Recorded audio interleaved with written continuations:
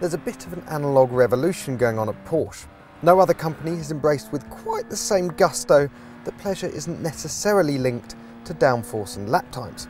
Manual gearboxes, more slippery shapes, less weight, all these things help the car bond with you rather than constantly straining at the leash.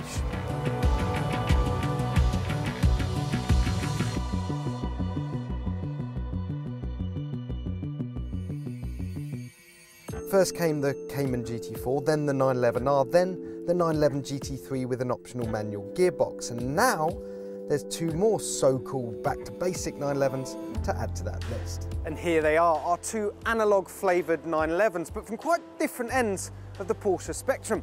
Over here, that 85 grand Carrera T, a homage to the Monty-winning Carrera T from the 60s, essentially a rawer, slightly lighter version of the Bogo 911. And here, the 111 grand GT3 MIT Touring Pack, a wingless, manual-only version of the GT3 designed to make 911R speculators look a little bit silly. We begin with the GT3 Touring Pack. Gone is the rear wing, and you can only have a manual gearbox, and that's about it. But all the best bits from the GT3 are still here. So you get the 493 brake, 4 litre naturally aspirated flat 6 that revs to 9,000 RPM, 4-wheel steering, and the GT3's wider body, lower chassis and wheels. Inside you can only have leather, no racy Alcantara here, and no optional Club Sport pack either, with its roll cage and fire extinguisher. So, less racetrack, more French Riviera in feel, but this is still a massively quick car. 0 to 62 in 3.9 seconds and a 196 miles per hour top speed.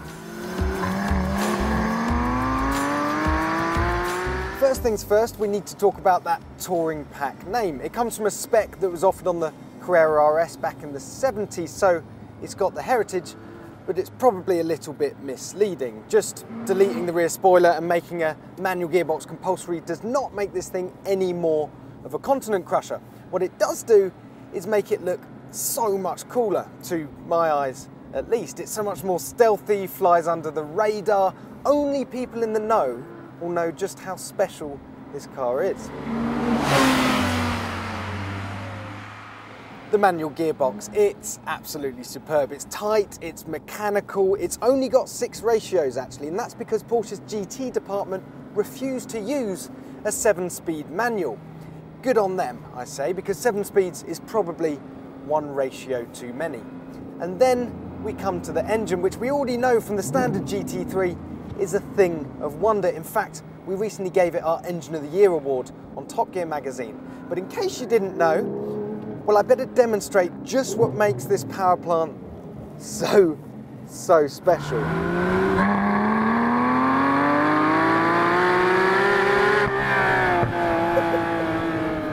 That, ladies and gentlemen, is 9,000 RPM, 500 RPM more than you get from a 911R. Ha!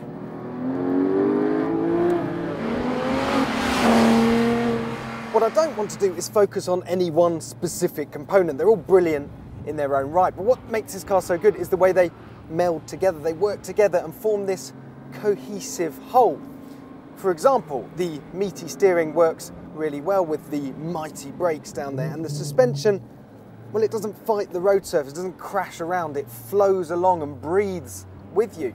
What you get is a sense of solidity and immense capability. At no point, though, does this car feel intimidating. It's on your side, it's your friend, it wants you to do well. Of course, if you want to poo yourself, then you can always get a GT2 RS, but for the rest of us that don't like pain and prefer driving on normal roads as opposed to racetracks, well, this is quite a thing. A tall order then for the more junior Carrera T, but as I said earlier, today isn't about raw numbers and performance, it's more about pleasure and putting one of these on my face.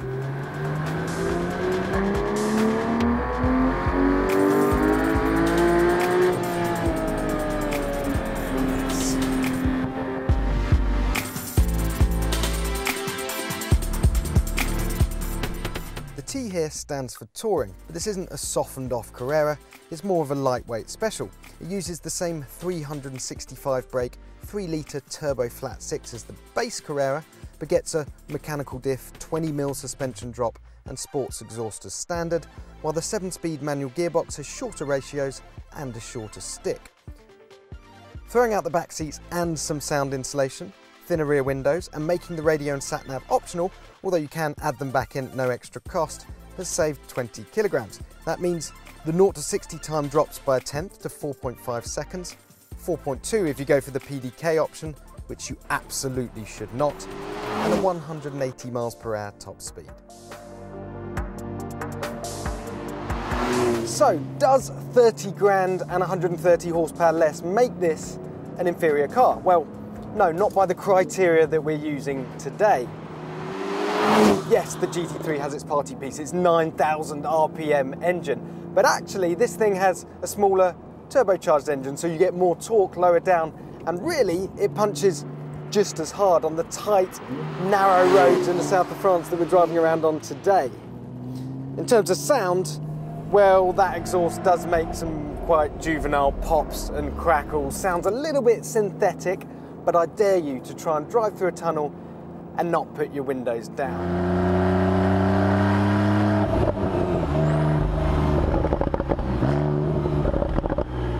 Overall then, this car, the Carrera T, well, it feels smaller, it feels lighter, it feels daintier than the GT3. A lot closer then to 911s of old.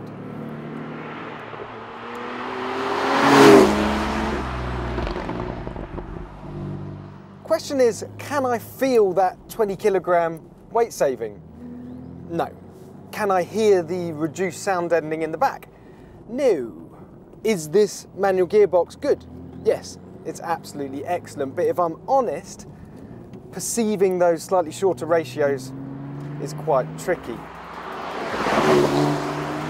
What this car is then is a really clever piece of spec manipulation designed to serve this fashion for more analog sports cars. But please don't be put off, because hey, when was it ever a crime to give customers exactly what they wanted?